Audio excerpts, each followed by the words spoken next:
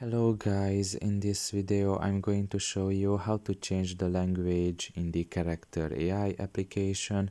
The first thing you need to do is enter the app.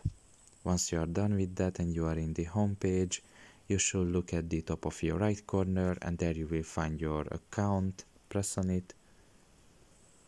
Once that is done, you should look at the top of your right corner once again and there you will find the settings. Press on that as well.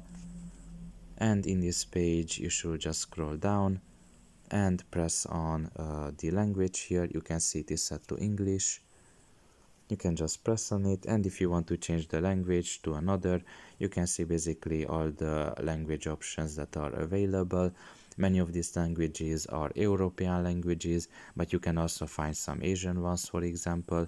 And if you have found it, you can just press on it and you can see that the language of the application will instantly change. So pretty much this is all about it. I hope this video was helpful to you. Thank you for listening and see you next time. Bye bye.